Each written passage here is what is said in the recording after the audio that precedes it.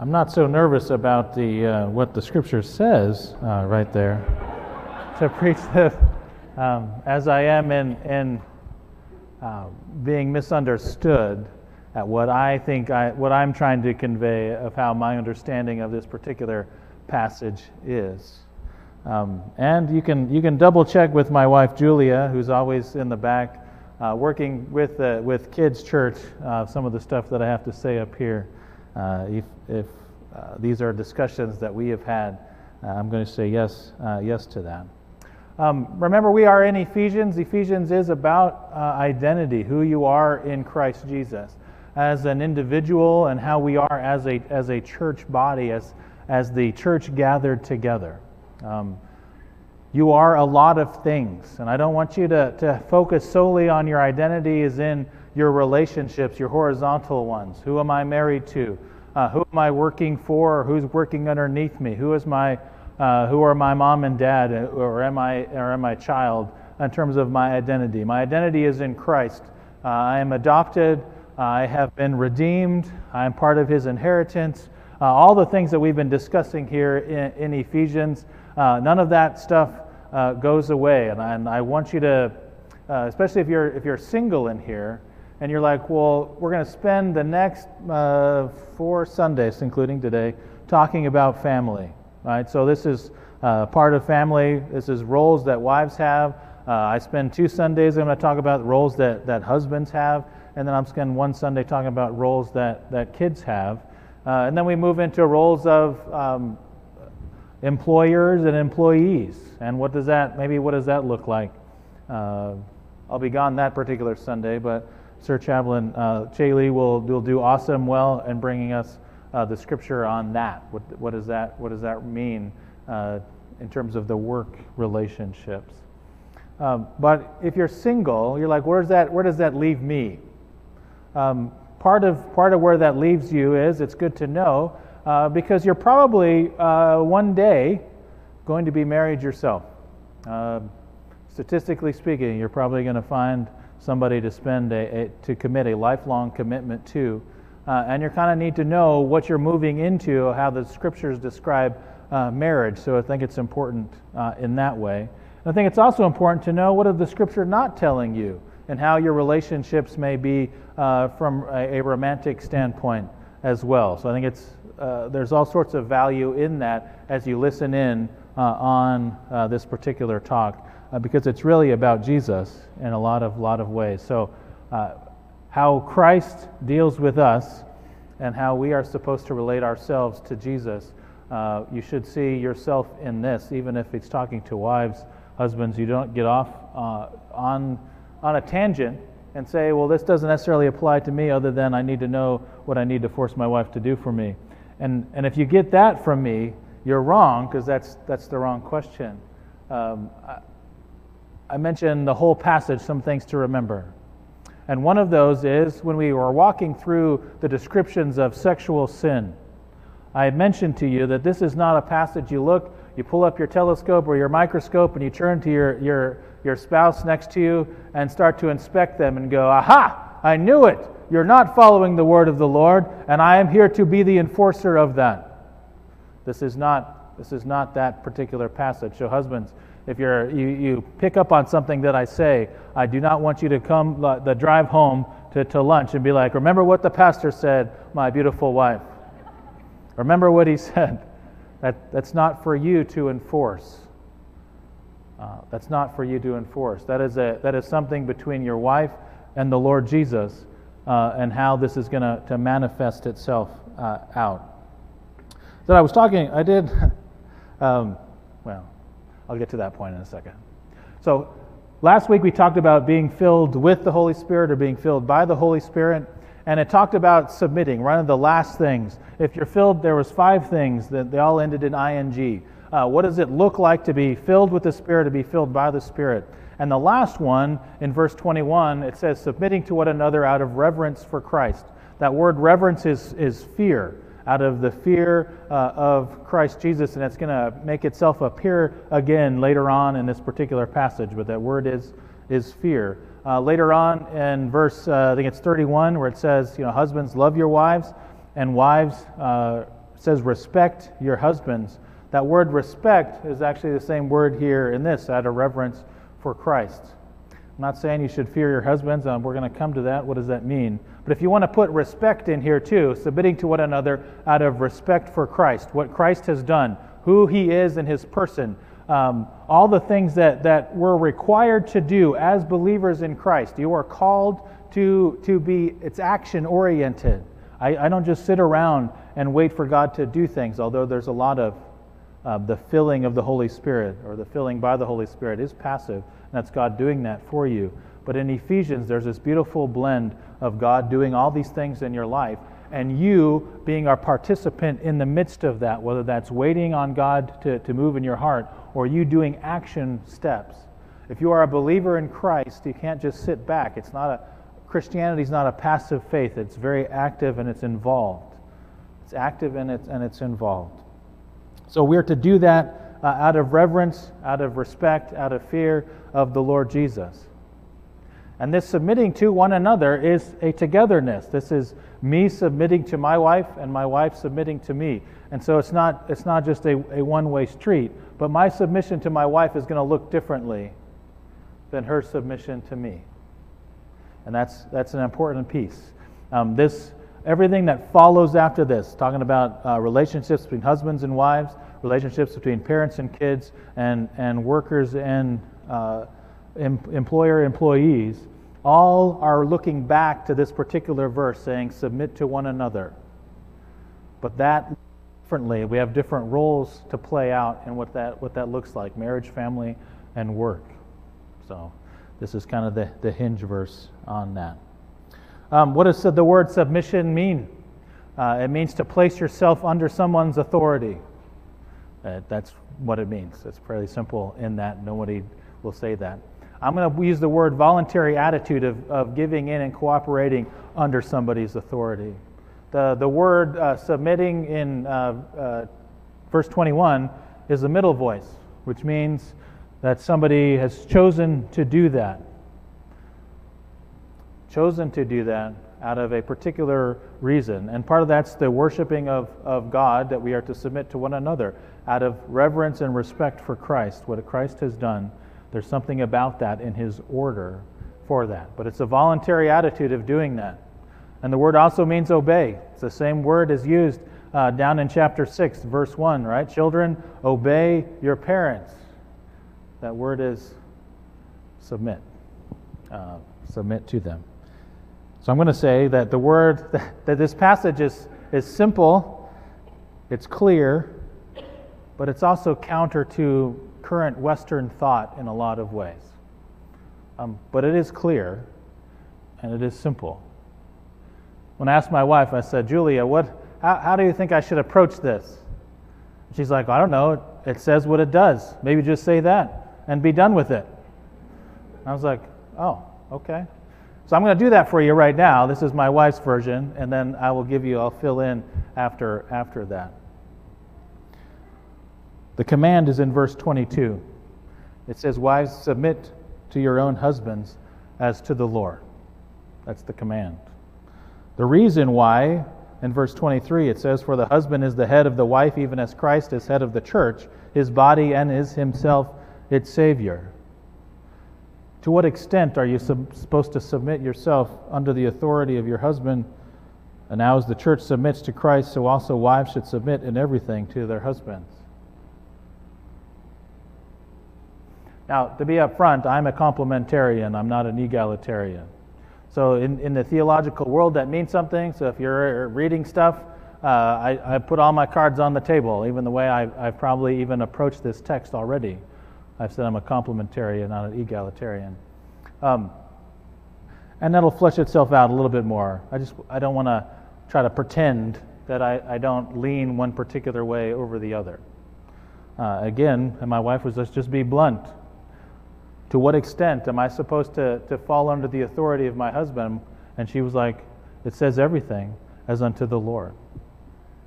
And just so you don't think it's just this one particular passage, and I'll nuance it for you so it's not going to sound so strange. But I want it to just sit on your ears because it's kind of counter the way we think about things in the Western world. And I'll tell you what it doesn't mean in a little bit, but I'm not going to get there just yet. In Colossians, Paul says the same thing. This is in chapter 3, verse 18. And this is the shortness of it. In Ephesians, he gives a few more words about this command. But in Colossians, this is all he talks about to the wives. It says, "Wives, submit to your husbands as fitting for the Lord." I mention this verse because you could make an argument in Ephesians here that in verse 22, the word submit in the Greek doesn't exist, and that is true. It says, "Submitting one another out of reverence for Christ, wives unto your husbands, as to the Lord." It misses that word, although it picks it back up in verse 24, so I don't know why you'd make a big deal about it. But here it is in Colossians 3:18, and it's clearly there. 1 Peter 3, verses 1 through 6, I know it's really small. It says, "Likewise, wives, be subject to your own husbands, so that even if some do not obey the word, they may be won without a word by the conduct of their wives. When they see your respectful and pure conduct, do not let your adorning be external, the braiding of hair and the putting on of gold jewelry or the clothing you wear, but let your adorning be the hidden person of the heart, with the imperishable beauty of a gentle and quiet spirit, which in God's sight is very precious. For this is how the holy women who hoped in God used to adorn themselves, by submitting to their own husbands, as Sarah obeyed Abraham, calling him Lord. And you are her children if you do good and do not fear anything that is frightening." So that's Peter talking about wives placing themselves under the authority of their husband. Here's Titus 2. Paul picks up a command to older women. It says, "Older women likewise are to be reverent in behavior, not slanderers or slave to much wine. They are to teach what is good, and so train that the younger women to love their husbands and their children, to be self-controlled, pure, working at home, kind, and submissive to their own husbands, that the word of God may not be reviled." You're going to hear me say this in a couple of weeks, that the Bible never tells wives to love their husbands. And then you're going to remember Titus chapter 2 here. I just read it. It says, teach women to love their husbands. And when I say the Bible doesn't command wives to love, I mean agape love their husbands. It never says that anywhere. Agape love is the unconditional love that God gives us, unconditionally. That command is to husbands. Husbands, unconditionally love your wives. He doesn't give that to wives. This particular love in this passage is phileo. Teach the younger women how to be friends with their husbands, how to be friends with their kids. Be friendly towards them. And that's a different aspect. And I think Paul picks that up in Ephesians 5:31, where he says, husbands, what? Love your wives. That's agape love. Wives, respect your husbands. There's a likeness about it. And men respond to like a lot. I don't know if you were dating, if you remember back before you got married. For me, this was true. My wife would say, I love you, Matthew. And I'd be like, I like you a lot, right? And that's the joke. Like the men are like, I like you too. And you're like, no, do you love me? Well, I like you, right? I like being around you a lot. I don't know if I'm ready to commit myself fully in that way, because love means something. It means I'm about to lay my life down for you. I don't know if I'm ready to commit to that. Right? Got a thumbs up in the back. That's what happened to me. Yeah. So those are two different words, two different languages that we are speaking, and we kind of need each other. So here's some things about submission. Some thoughts, what it's not. Sometimes I go, maybe I didn't have to do this, but I have to just in case you hear me say something I'm not trying to say. Putting yourself under somebody else's authority does not mean you lack ability. No, the Bible, when it talks about men leading in the house, the Bible doesn't necessarily even say that. We get that from the word headship in this particular passage where that's the head of the wife. As Christ is head of the church, there's authority that's in there. But our leadership is supposed to be servanthood. And I'm going to get to this, ladies, that the man that you're married to is supposed to sacrifice everything for you, for your benefit and for your good. I don't know if your husband's that way yet or not, but hopefully with the Holy Spirit's help and His work, he will begin to orient himself in such a way that he loves you with every decision that he makes, everything that he hears. He hears stuff from you. He gets influence from you. Everything that he does, his whole being is oriented toward service to you. So we're coming there. Don't worry. I get 2 Sundays to talk to men about that. I'm only spending 1 Sunday trying to talk to you about maybe obeying your husband in some ways. It's not about ability. I'm going to say it's limited in its scope. I'll probably say this on this next slide, but I'll reiterate it again here.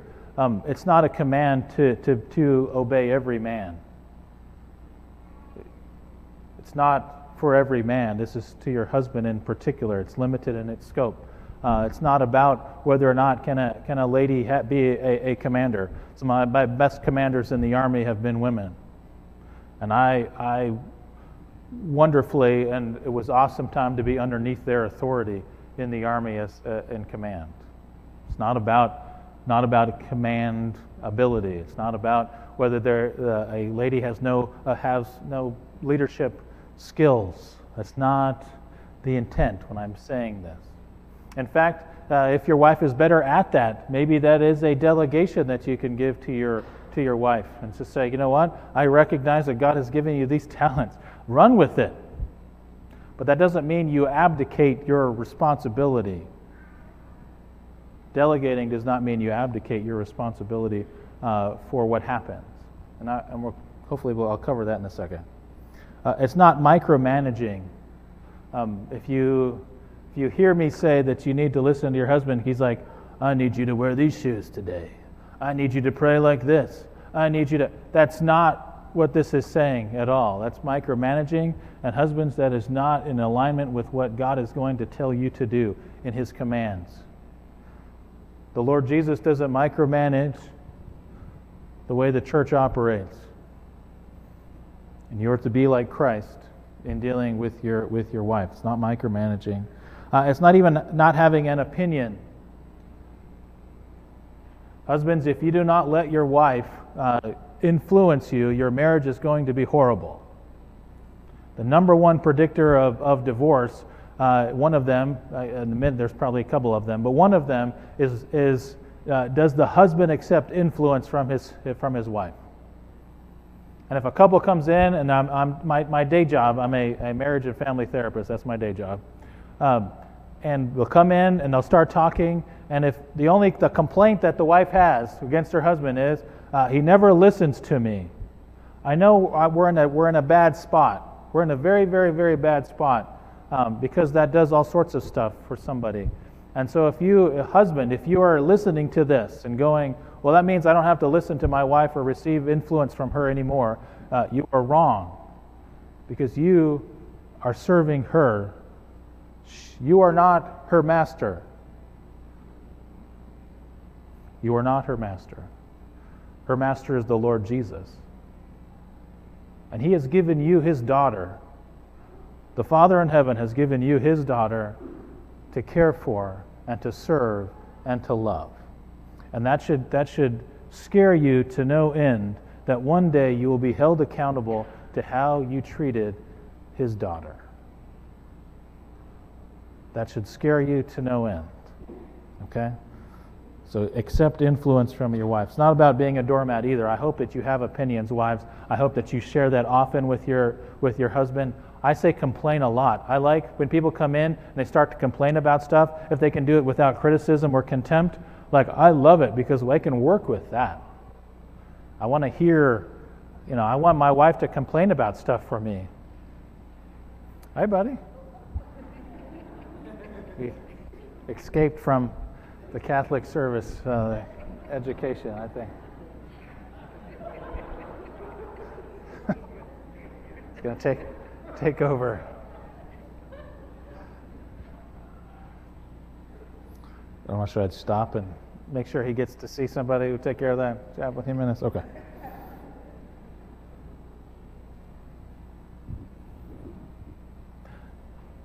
So there is something about submission that what I mean by that is not just believing that your husband has authority, but it's supporting that as well.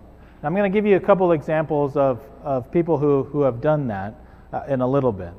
But submission is voluntary. Again, husbands, it's not your role to enforce that. It's not your job to enforce that. It's your job to love on your wife in such a way that she will want to respect your opinions and respect your responsibility to carry the family. And part of one of the thoughts is just maybe on a side note for wives as you're wrestling with this. If your husband is commanded to die for you, when somebody breaks into your house tonight, hopefully it doesn't happen, but if somebody did, and they're a threat to your family,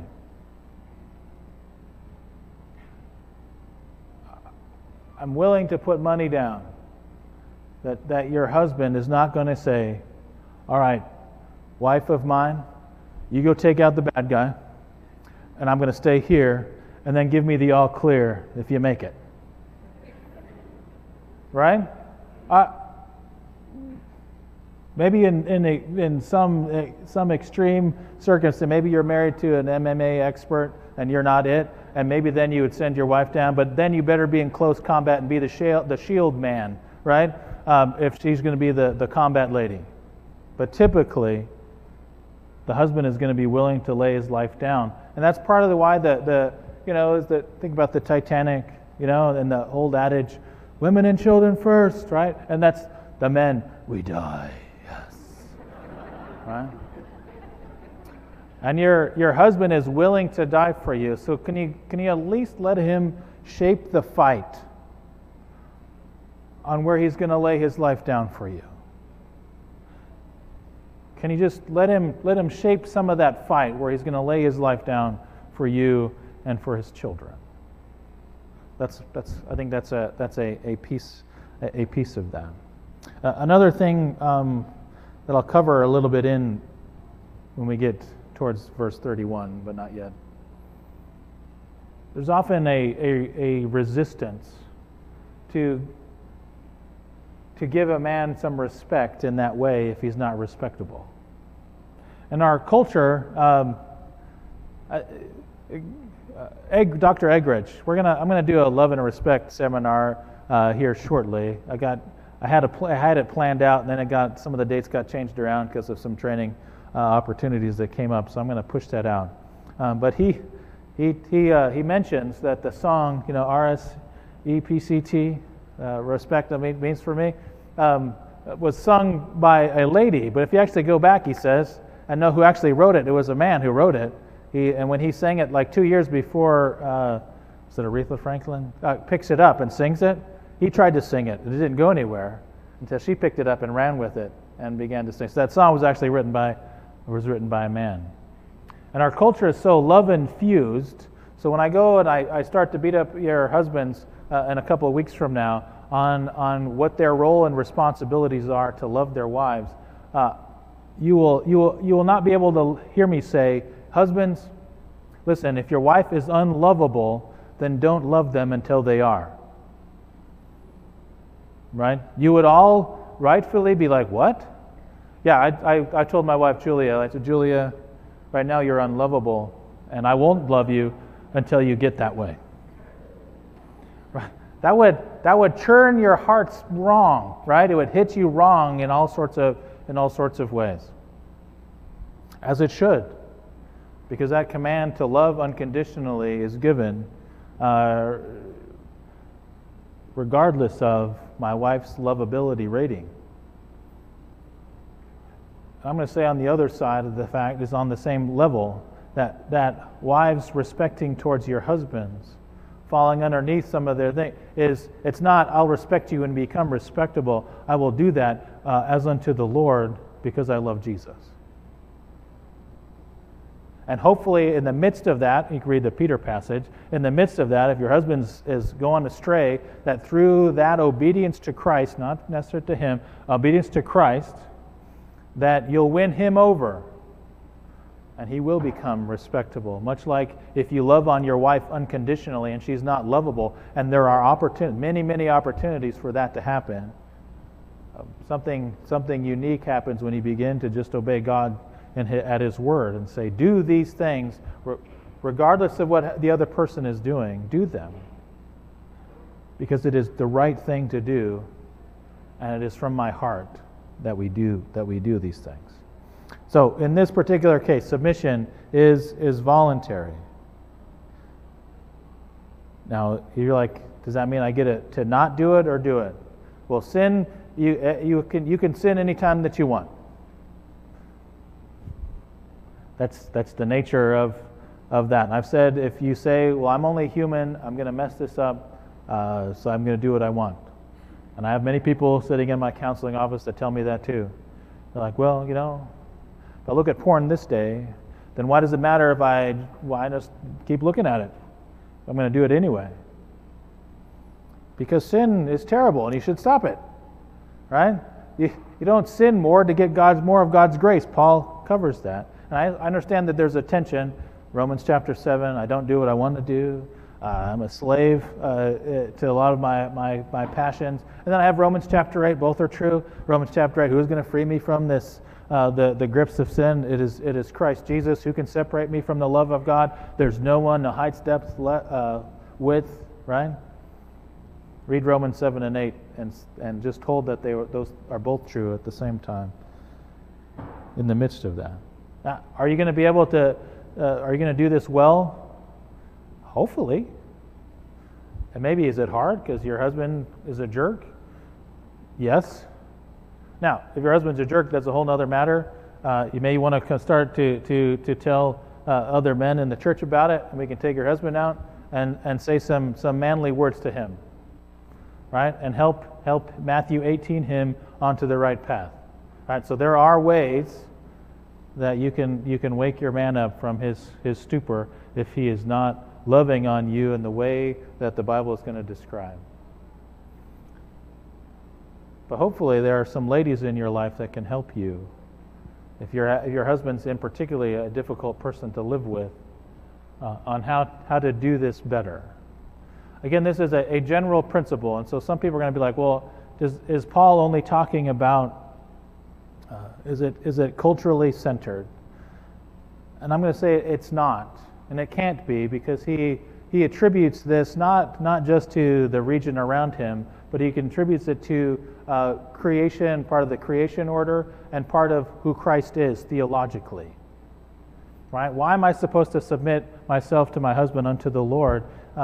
He says, because Christ is the head of the church, and as the church submits to Christ, so you must do that to your husband. It's grounded in theology. It's not grounded in cultural understanding of that. Now, that's a larger principle. What does that look like in your marriage here? Could it be a little bit different? Does it mean that the man is the one who has to work outside the home all the time and the wife has to stay home and take care of the kids? That's not necessarily what that means. Is there a scenario where the guy can stay home and watch the kids? I think there is. From a scriptural standpoint, we can talk about what does that look like. But in terms of overall, who's the one that God is going to hold responsible for where your relationship is, where your relationship is going, and how connected you are to Christ Jesus? The one that God is going to hold responsible is your husband. He's the one that God is going to look at and hold responsible. And if that's the case, I need you to help him out. Help him do that. And not be a person that resists that. Someone has to, we are equals in Christ. The Bible clearly says that. I get saved the same way that my wife does. But someone has to be like that 51% responsible. I don't know if you ever, there's a scout game that you play, you get on a board, and maybe it's not just a scout, but you're on 2x4s, and you have straps, and you're trying to walk together. Try to walk on a board, strapped together, and you're not synchronizing. Maybe even the three-legged race, maybe that would be another example you may understand. If everybody just was doing whatever they wanted, whenever they wanted, you're going to fall over. God has an order for things.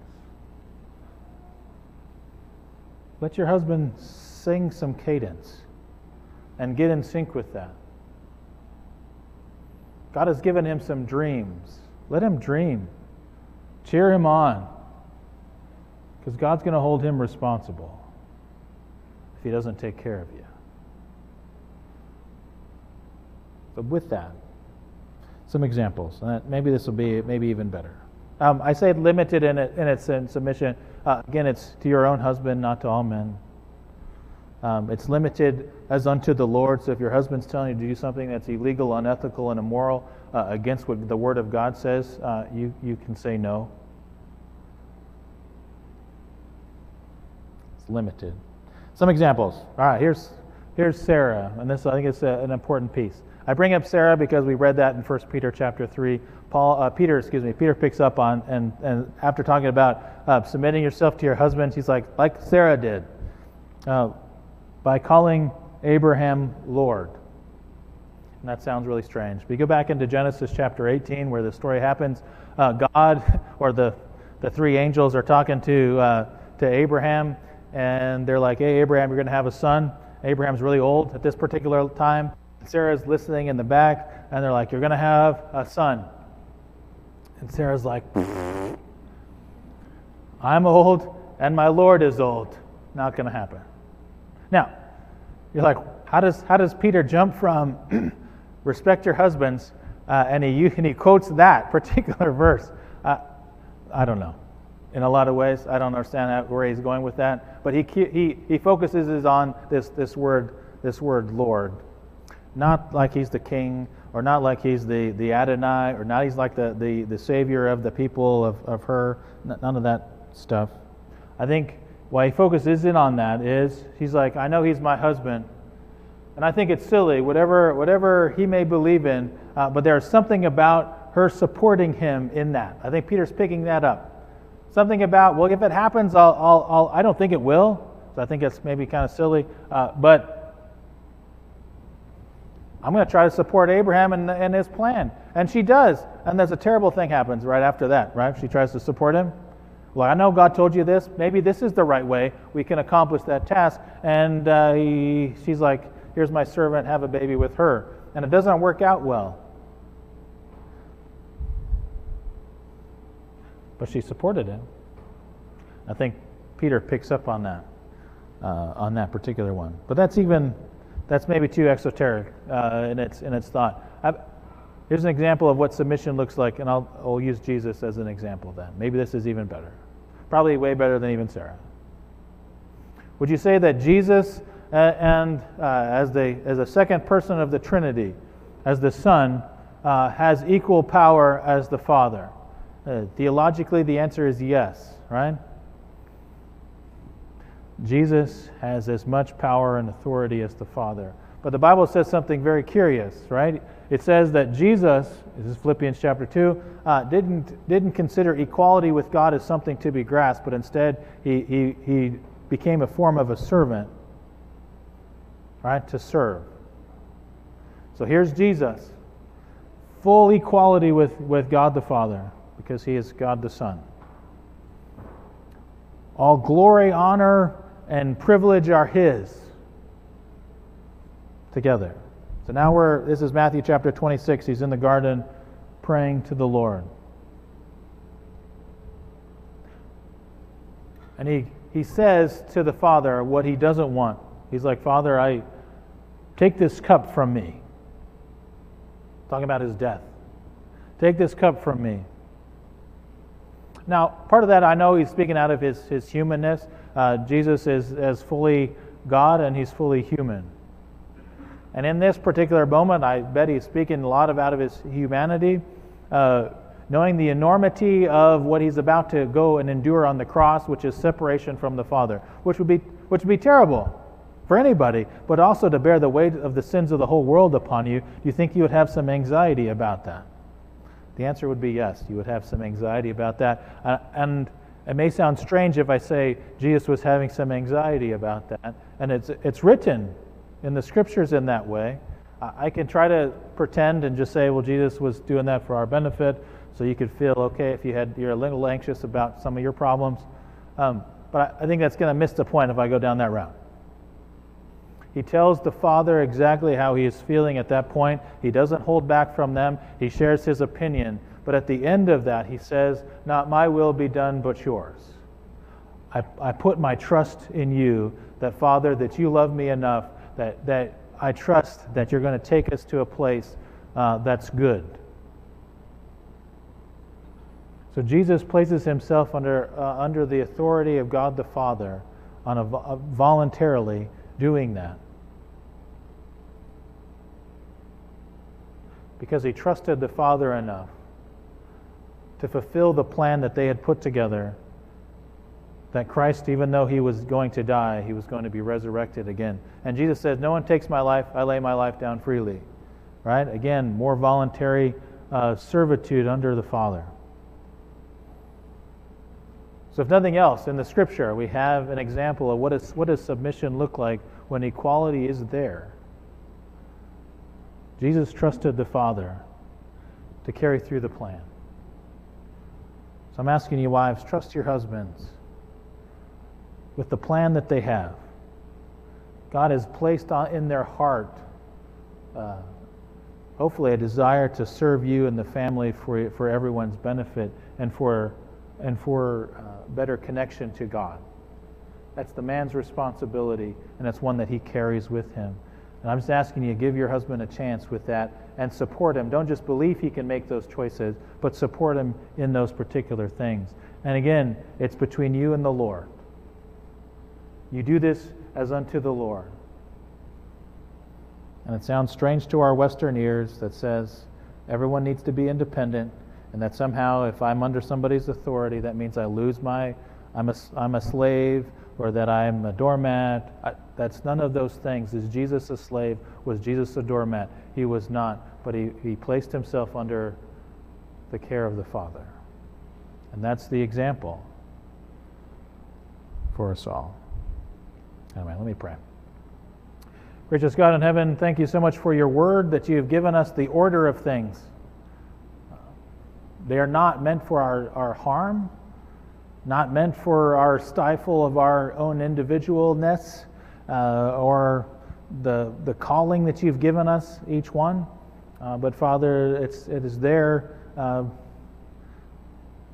help us in our togetherness as a married couple. Father, we are one. We have different roles to play within that oneness, much like you and your Son Jesus are one. Father, help us to obey your word. May it be meaningful. And may we bring you honor and glory in the things that we say, think, and do. Amen.